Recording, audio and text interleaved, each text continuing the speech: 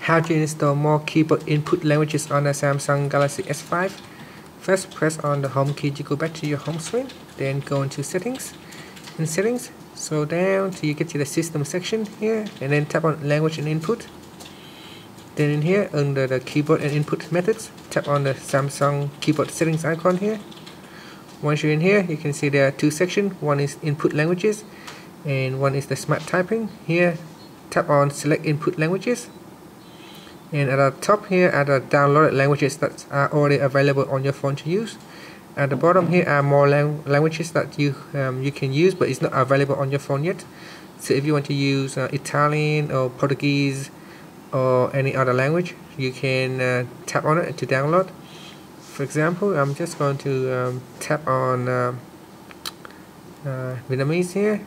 It's writing in my language, tiếng Việt. So just tap on download. So I'm just going to tap download here, and as you can see, it's trying to download. This can take quite a bit of time. As you can see, it progresses quite slowly, or rather a little bit faster than slow, but you still have to wait for a while. So I'll do just wait for it to finish so I can show you the whole video.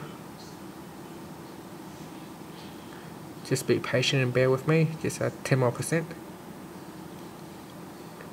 Okay, that's downloaded. So if we go to the top here, you can see now Vietnamese is available as an option.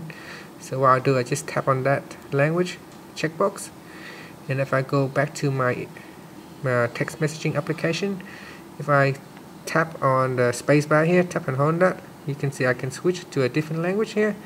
So you can see it's go to Vietnamese on the spacebar.